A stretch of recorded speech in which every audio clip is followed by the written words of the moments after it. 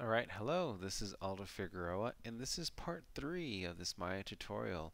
In part 1, I showed you how to create a turnaround camera that goes around your model. In part 2, I showed you how to create ambient occlusion, which allows you to create a result that looks something like this. And now, part 3, I'm going to show you how you could set up your render settings so you can render out this animation using your turnaround camera and having these finished results. Alright, so let's go ahead and get started. I do want to note that I am using Maya 2011, so any changes that you might find in the newer versions, Maya 2012 or 2013, I want you to just make note that this is the 2011 version. Also, since we're going to be rendering out an animation, you need to have some animation work done. So that's why we have this turnaround camera. Alright, so let's go ahead and get started.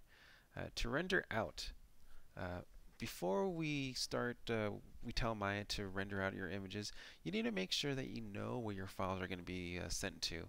It's very important that you set your project directory. If you have yet to create a project directory, shame on you. But let's go ahead and go to File. Under Project, you're able to select New to create a new project directory, but I just want to set it. I already created a project directory. I'm going to tell it Set because I want to select a project that I already have. I have this guy right here, which is Mighty Mug, Ambient Occlusion. I'm just going to double click on it just to show you.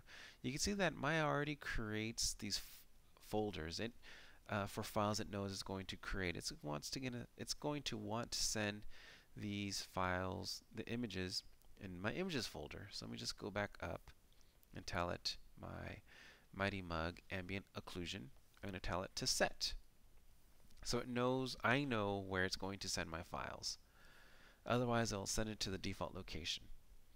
So I'm going to go ahead and go into the render settings because we need to change some settings. So we already set our render using mental ray, and it is going to be using the production quality, but we need to change the settings within common. So within here, first things first, under file output, let's give it a name. I'm going to call this Mighty Mug underscore AMB OCC for ambient occlusion. For the image format, use a format that is going to be compatible with your pipeline. I like using TIFF because this is going to give me a high quality image. I don't want to compress these images out, so I don't like using JPEGs. I like using TIFFs. Some people like using there's other options right here. There's lots of different options. Some people like using PNGs. I'm going to go ahead and just use TIFF. For frame/animation extension, we need to change this because we want to render out a whole sequence of images. I'm going to tell it name.numbersign.extension. For frame padding, I'm going to change this to 3. What this does, let me just select elsewhere. You can see right here, it's going to give me 3 number spots, 001 to to my end frame. Since I'm going to render out 168 frames, I want 3 number spots. Let me scroll down. Frame range, I want to start at frame 1 and I want to end at frame 168. That is the last frame of my animation. I want to render by frame 1. That means render out every frame. You could tell it to render out on 2s if you want to have your animation to be animated on 2s, for example. But I want my animation to render out every frame. As I scroll down, under renderable cameras, you can see right here that there's 2 cameras selected. I only want to render out using my turntable camera, so for this one I'm going to go ahead and trash it. You're not deleting the perspective camera, you're just telling it not to render out the perspective camera. This area is important that you do not overlook it. I've seen many times where students overlook this where they do not select their camera and they think that their animation is rendering out really fast. It's like, wow, this is going really fast. In actuality, what is happening is it's rendering out the same image over and over and over again. So make sure you have the right camera selected. So now I'm going to scroll down. For image size, make sure that you have the right image size selected. I was conducting some tests which were at smaller size, but now I want to go back to the actual size that I want to use, which is HD 720. And once you have these settings done, your render settings are ready. So I'm going to go ahead and close this, and if I want to do one more render test at higher quality just to make sure it looks good.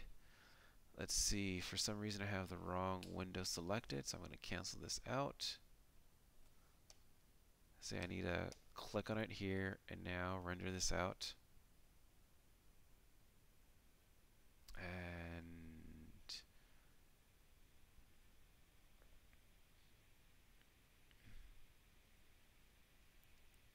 let's see, these settings aren't correct, but that's okay. I could easily fix those. So yeah, my max distance has changed, my samples has changed. That's okay. I remember what my settings were previously. Max distance, I told it 150. Great. I'm going to go ahead and render out these settings. See, very important that I tested it out, otherwise my animation would take all this time to render out, and once I look at it I would be upset because it's not what I expected. But here I go. I'm doing my render test just to make sure that it looks the way that I want it to. Do bear in mind the different factors, the complexity of your model, what your render settings that you have, how large the image is that you're going to be rendering out. Something that's smaller will render out a lot faster as opposed to something that is a higher resolution image. This is 720p, which is 1280 by 720. Also keep in consideration your computer. The faster the CPU, the faster it'll render out. And there's lots of other variables to keep into consideration.